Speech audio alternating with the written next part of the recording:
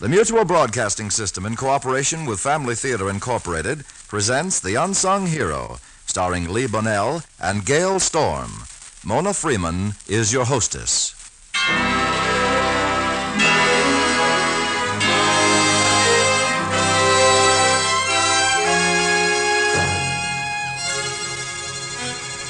More things are wrought by prayer than this world dreams of.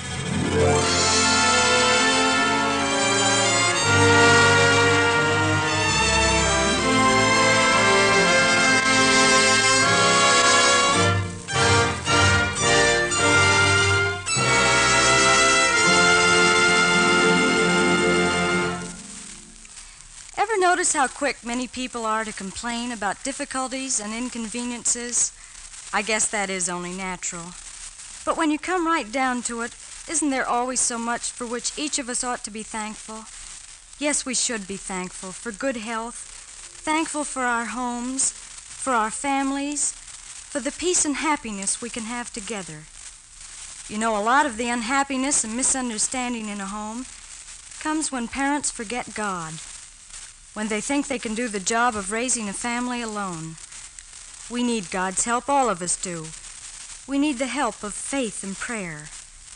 And because we're really all interested and earnest about peace and unity in our homes, we should take time out for prayer, for family prayer.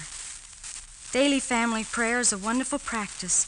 It means peace and understanding in a family. It means each one of us living for the other, and all living for God.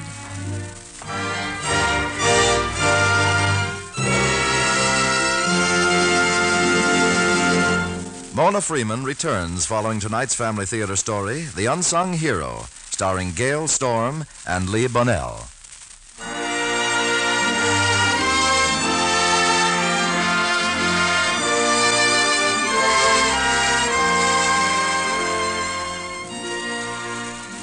There are men whose names are not prominently recorded in the pages of history.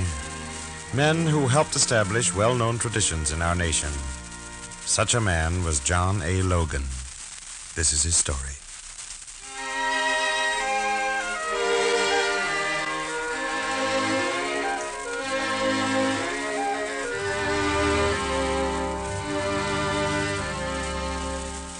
On a warm afternoon in June 1855, in the river village of Shawneetown in southern Illinois, the quiet of the little town is suddenly disturbed.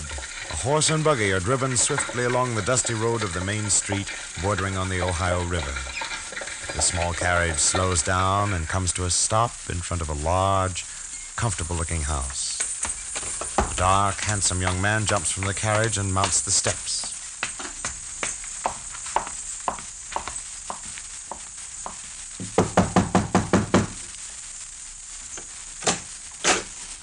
Good afternoon.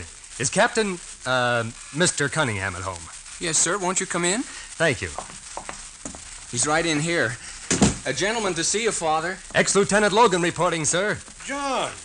Why, John Logan. Well, this is a surprise. So good to see you again. How are you, sir? It's good to see you. Father, is this Lieutenant Logan who marched to Mexico with you? The same, Robert. Oh, my son Robert, John. He's often heard me speak of you. How do you do, Robert? I've heard of you, too. I'm proud to know you, sir. Well, what brings you to Shawneetown, John? The circuit court session, sir. Oh, I've heard you were a full-fledged lawyer now. Tell me about it. Come on, sit down. Over here by this window, John. It's cooler. Thank you. Well, I hear you've become prosecuting attorney.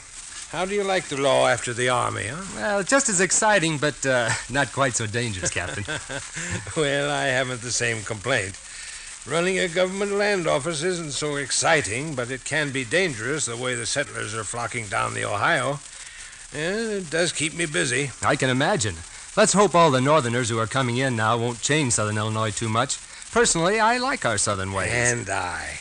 But a little Yankee get up and get. Father, you have the right time. Huh? Oh, excuse me. I didn't know you had a visitor. Oh, Mary, my dear, I want you to meet Lieutenant Logan. You've heard me tell how we were together in the Mexican campaign. How do you do, Lieutenant Logan? Why, Mary, Miss Cunningham. Your father often spoke of his little daughter, but I thought you were a little girl. Not anymore, sir. I'm 17. And a very lovely 17, Miss Mary. Why, thank you, sir. Oh, if you'll excuse me, Father, I see Jerome Watt's buggy turning in. He's taking me to the Millers' singing party. Certainly, my dear. Goodbye. Goodbye, Lieutenant Logan. Perhaps I shall see you again. I hope so. In fact, I know you will. Well, you're welcome to call as often as you can, John. Now, there are some questions of our new land laws that I'd like to ask you.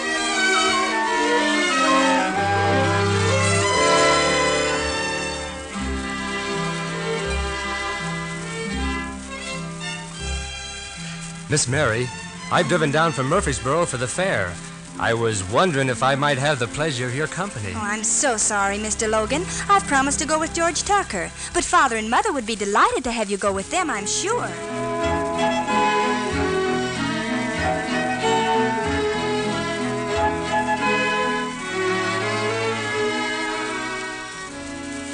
May I take you to the dance this evening, Miss Mary? Why, yes. Thank you, Mr. Logan, yes. I'll be ready at 8.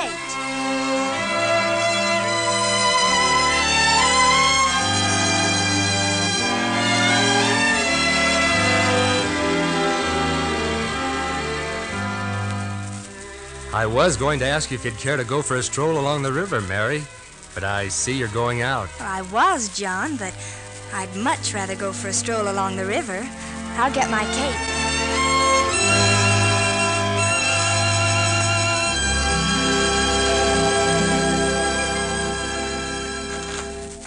Here's a nice place. Suppose we sit down here a moment. I'd like to. This has always been my favorite view of the river from these bluffs. I come up here and watch the riverboats. Mary, perhaps it's a little soon for me to be saying this, but, well, you must know how I feel about you. Oh. And I hope it's not too soon for you to know whether or not you like me, or if someday you might be loving me. It's not too soon, John. I do love you. Oh, Mary. Mary, darling, and you'll marry me soon? Oh, John, I was hoping. But I thought you were going to take a long, long time to say it.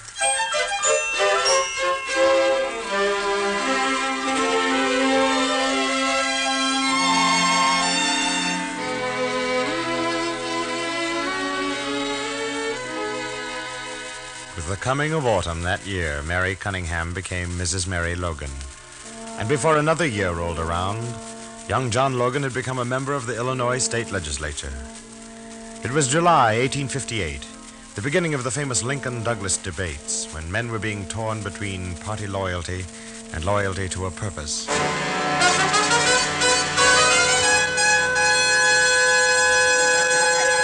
Through Illinois, throughout the whole country, men listened and weighed the words of Stephen Douglas, the Little Giant, and Honest Abe Lincoln. Mr. Lincoln, it is my contention that the people of each state and each territory ought to be permitted to regulate their own domestic institutions in their own way. Judge Douglas, you must remember that a house divided against itself cannot stand. I believe this government cannot endure permanently half slave and half free.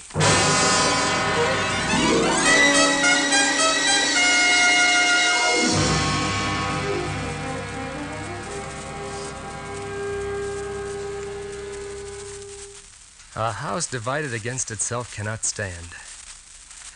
I'm afraid Mr. Lincoln is right, Mary. If that's true, John, then you and Judge Douglas... Judge Douglas and all of us who have been following him have been mistaken. Tragically mistaken. But you can't reverse your whole position, John. Oh, I haven't come to this conclusion easily, Mary. The Lord knows I've been the friend and champion of Stephen Douglas for years.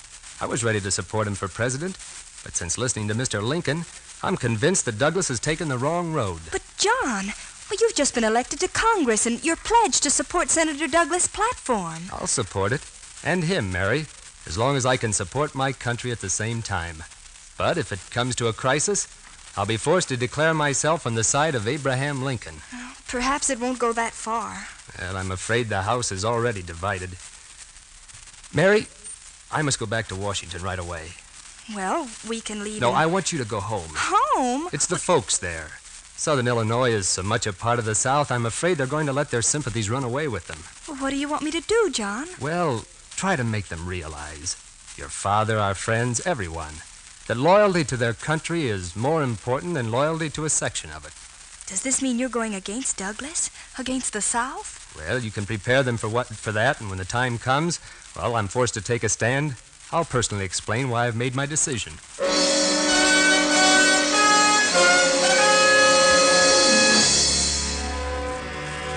John Logan's immediate fears were unfounded. But with the election of Lincoln came secession. Then, on April 12, 1861, with the firing on Fort Sumter, war between the states began.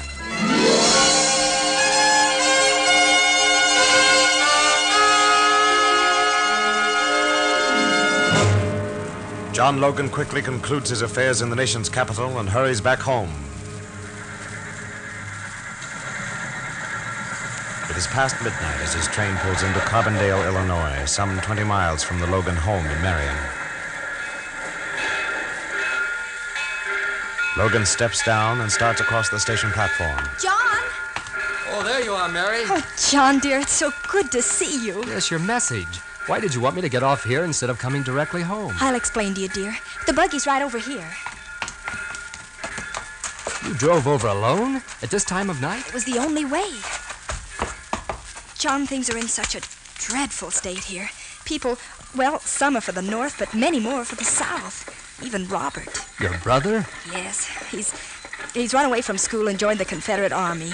And there are so many others. Now they're talking of breaking away from the rest of the state and joining the South. That mustn't happen. Would be disastrous. Would mean all supplies coming down the Ohio and Mississippi would be cut off. But, John, they're determined.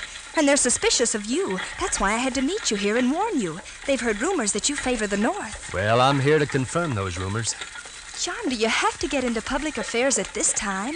Wouldn't it be better if... Mary, every man has a duty to himself to do what he believes is right, even if it means personal sacrifice. But there's going to be trouble.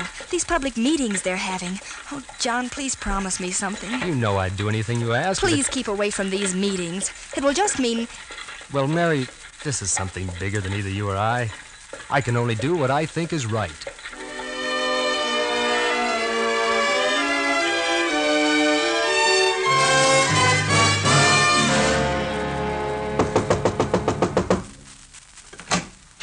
Come in, Jeff. Come in. Aren't you a little early?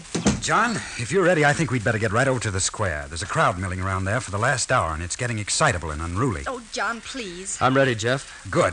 This is the day that'll decide which way Southern Illinois will go. John, you will be careful. Don't worry, Mary. I have friends in the crowd. If there's going to be any trouble, we'll be able to handle things. You bet we will. I wish you'd take my advice and not go, John. Oh, listen, sweetheart. There's nothing you have to worry about. I only hope you're right.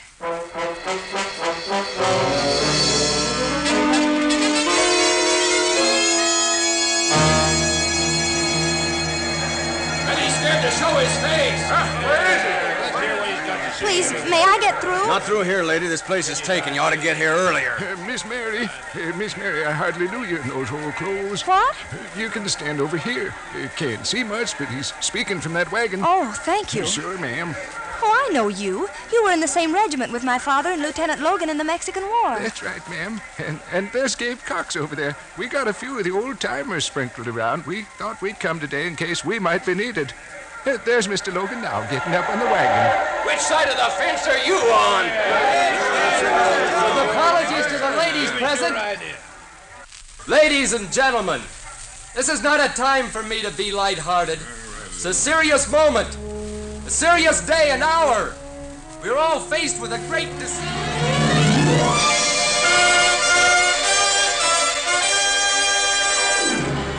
For 2 hours, John Logan spoke, argued, persuaded. His earnestness, his logic held the surrounding crowd. The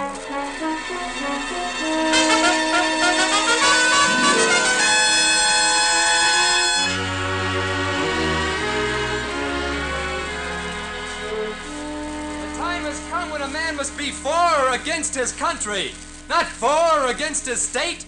I, for one, shall stand or fall for this Union, and shall enlist this day in the Union Army. I want as many of you as will to come with me. If you say no, may God protect you. I'll come with you, John. And I'll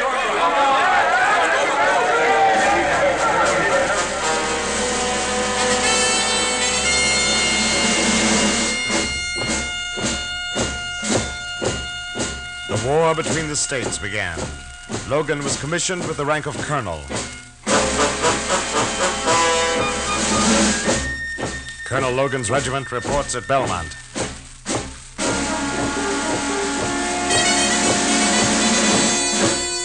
Brigadier General Logan leads the Union troops into Vicksburg.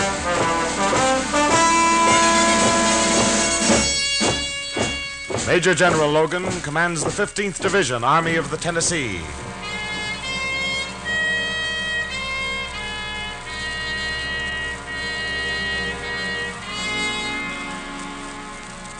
This was war with all the sufferings men in the field endure. General Logan, sir. We just got word that Claiborne's troops surprised the rear flank 2 miles down the road. General McPherson was killed. No. McPherson? Oh, may God have mercy on him. As fine a man as I've met. You're in acting command now, sir. Yes, I know. Will we carry through with the plans of moving into action, sir? Send out a reconnaissance patrol. This is a dirty business war. The sooner we get it over, the better.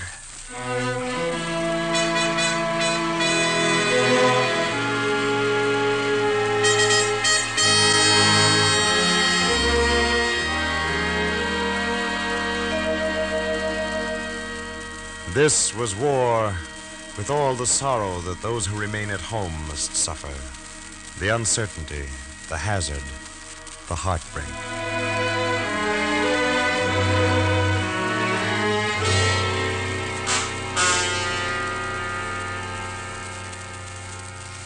Mr. Saunders? Mr. Saunders, is there any mail for me this morning? No, Mrs. Logan.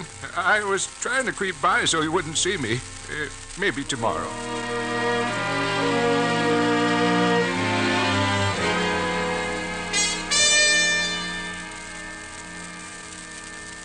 I guess there's no mail this morning, Mr. Saunders. Yes, indeedy. I've got something here for you.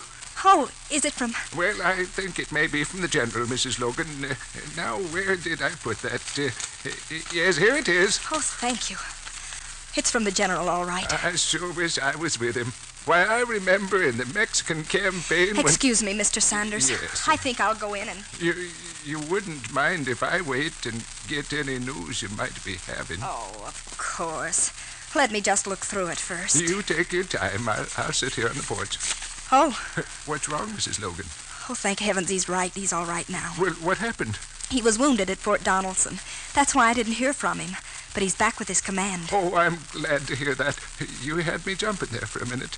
This old ticker of mine isn't what it used to be in the Mexican campaign. Oh, this is good news. He thinks the war's going to end very soon. Oh, I'd sure be glad of that, ma'am.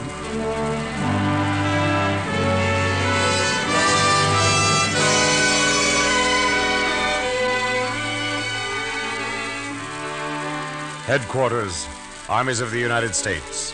Special orders. Major General John A. Logan will replace General O.O. Howard as commander of the Army of the Tennessee. General Logan will proceed in full command of said army in the Grand Review.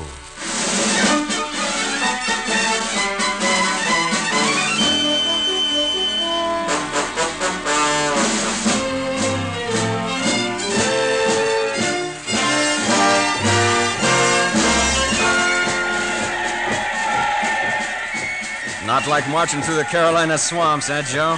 Not much it ain't. Listen to them cheering Logan up there. Sure glad we're with him on our last march. Yeah, me too. You know, I'd be kind of sorry this is our last march with Logan if the end of this march wasn't home.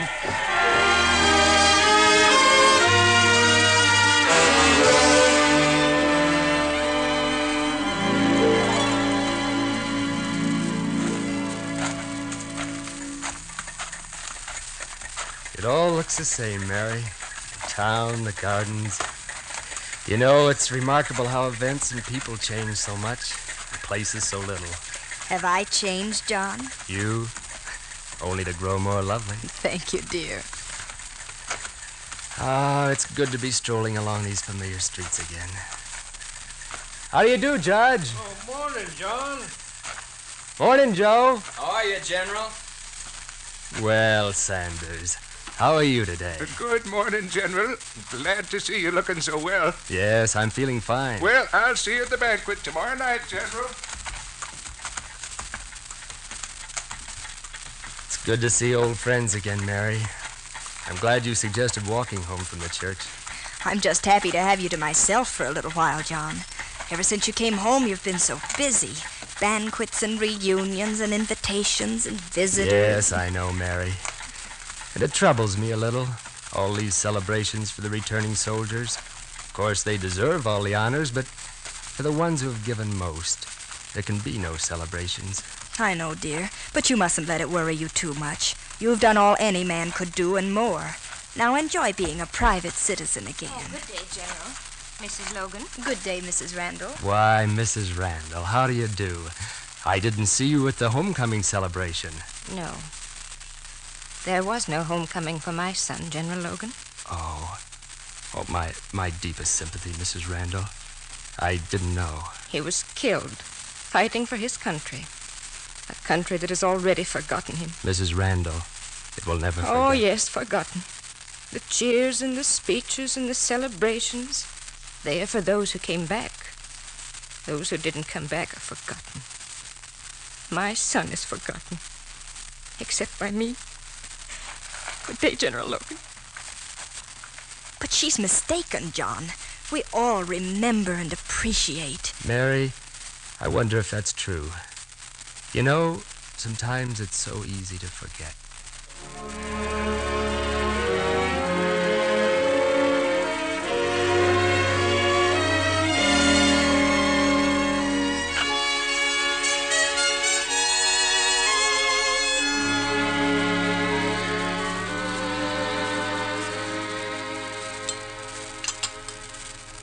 Have some more coffee, John. What? Oh, no, thank you, Mary. Are you scarcely eaten a thing, dear? Well, I keep thinking. There must be some way of showing how much we appreciate their sacrifices, how much we treasure their memories. I guess all we can do is remember them in our prayers, John. And I wonder how many do that. John, a few years ago, Mr. Lincoln gave a speech. It was something about those who gave their lives for our country. It was in the paper. I think I clipped it out and put it... let me see. Yes, it's in one of these books. Here it is. July 3rd, 1863. 87 years ago, our fathers brought forth on this continent a new nation conceived in liberty and dedicated to the proposition that all men are created.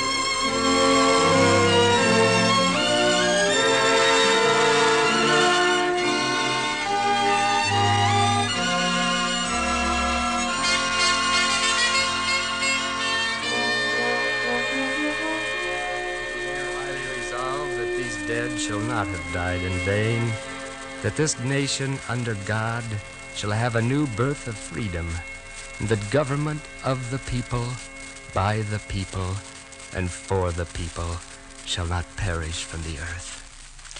That's beautiful, John. It brings out the real purpose of their sacrifices. Mary, we must set aside one day a year to be sure that their sacrifices are not forgotten. And, John, it should be a day in springtime when all the flowers are in bloom.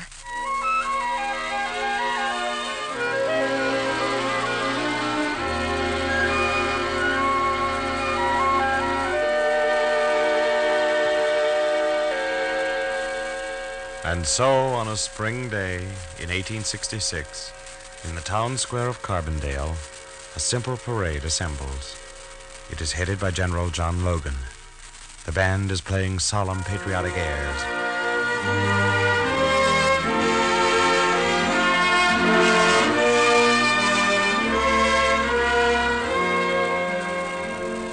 The people of the community and over 200 former soldiers of both the Confederate and Union armies march side by side down the main street and out to Woodlawn Cemetery.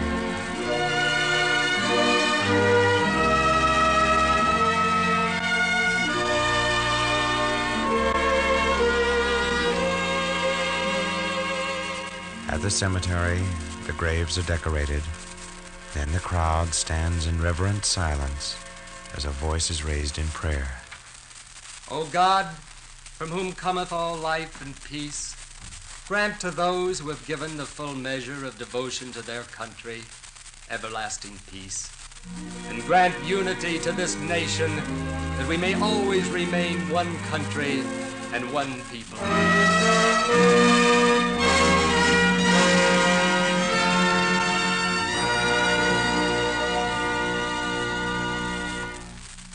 General Logan, I want to thank you for what you did today. Yes, I understand, Mrs. Randall. It's consoling to know that Eddie isn't forgotten. His memory will live on. This is going to be an annual ceremony in Carbondale. If only the whole country could join in this day. Mary, I've been thinking of that. To designate a day on which our entire nation can join in prayer and remember.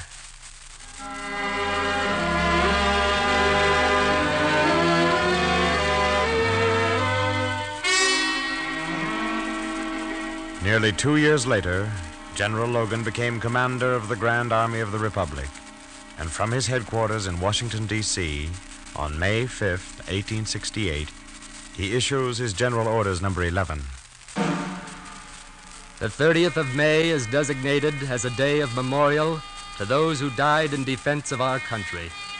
Let no ravages of time testify to the present or to coming generations that we, as a people, have forgotten the cost of a free and undivided republic. By order of John A. Logan, Commander.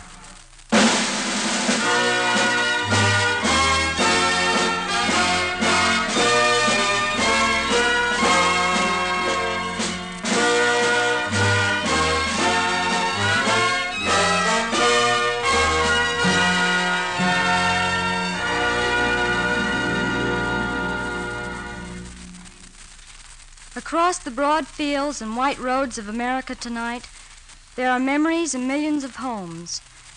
We salute the unsung heroes who gave their lives that America might live in freedom and peace. Let their memory be ever fresh, and may God in His infinite mercy give them eternal peace.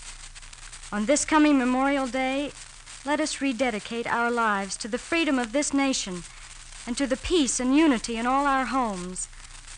Let the name of God be on our lips and a prayer in our hearts, for in the strong bonds of family life is the strength of our nation. And in peace and unity, the family that prays together stays together. This is Mona Freeman saying good night, and God bless you.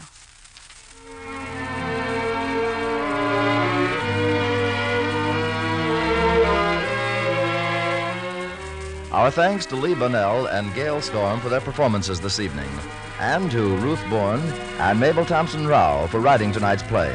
Music was scored and conducted by Max Terr. This production of Family Theater Incorporated was directed by David Young. Others who appeared in tonight's play were Barry Kruger as narrator, Cy Kendall, Michael Hayes, Shepard Strudwick, Lillian Baia, and Bob Purcell. Next week, our Family Theater stars will be Ward Bond and Mary Eleanor Donahue in The High Boarded Fence. Your host will be Lon McAllister. This series of the Family Theater broadcasts is made possible by the thousands of you who felt the need for this kind of program and by the Mutual Broadcasting System, which has responded to this need. Be with us next week at the same time. Tony Lafrano speaking.